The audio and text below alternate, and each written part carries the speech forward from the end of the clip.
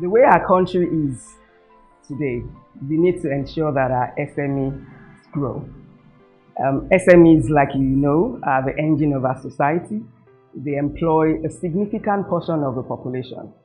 SMEs, unfortunately, also rapidly fail. And they fail for a number of reasons. They fail because they do not keep proper accounts, they do not keep proper books, they do not understand how to scale up their business, and also they do not have, people that they can work with, that they can trust. For our economy to grow to the point at which we want it to grow, we have to spend time developing these SMEs.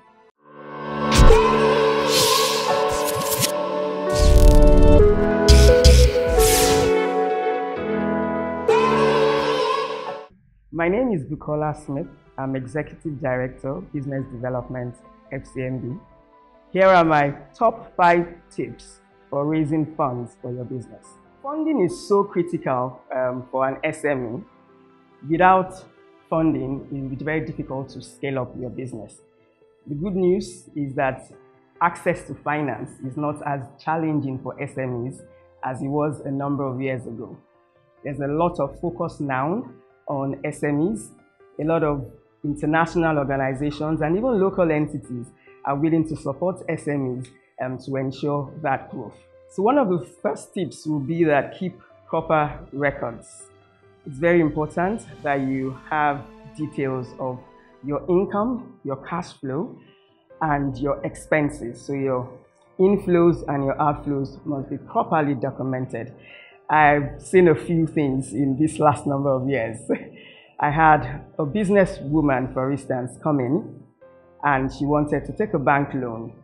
And when we checked the records of what she had been doing, half of her cash flow was not being put into the bank. Again, a number of her records were not also detailed. So it was difficult for us as a bank to then work with her to understand what her total collections were. So the first thing that any investor, any bank will look at will be how you have kept your record.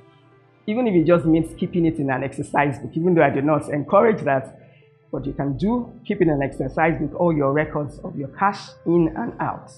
And that would also help us understand the nature and size of your business. The second tip will be that cash flow is king. In your business, you must collect your money. What I found out is that a number of SMEs sell and then do not collect. They sell on credit and then do not really have a full hand on collecting their money. So you need to spend a lot of time in ensuring that the sales you have made actually come back to you in cash. Very critical. Collect your money. Third point I would raise is that you must realize that cash flow is not the same thing as profits. Sometimes I find out that a number of SMEs are very happy when they are receiving money. So you've sold and your money is coming in. Excellent. But that money is not meant to be spent, especially not on your personal needs. And I see that a number of people are not able to separate their personal needs from their business needs. So it's very important. And I always would advise SMEs, pay yourself a salary. Very, very critical. So that when you have to pay your children's school fees, you do not dip into the funds for the business. Rather, you pay your fees, for instance, from the salary that you have earned. The next point I would like to mention will be access to knowledge. It's very important that you understand your business and you're constantly seeking for more information about what you do. Investors, banks would want to know that you have a deep understanding of your business. At FCMB, where I work, we have an SME advisory desk that would help you with properly documenting your business and the current state it is at, and also help you work with your future plans. So access to information is very critical to any SME, especially one that intends to scale up the business to the next level. Final tip, you cannot do it alone. You're not a superstar. Even superstars do not do everything on their own. It is so critical in your business that you have people that you can trust, people you can work with, people you can depend on.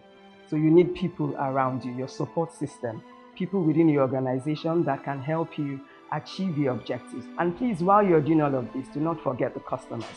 Very important that you're able to retain your customers. Customer service very key so that you can get repeat business from your customers. So anyone looking to invest in your business, either by providing you with equity or providing you with loan or any other source of finance that we have spoken about today, will require that all these things I've talked about are in your business.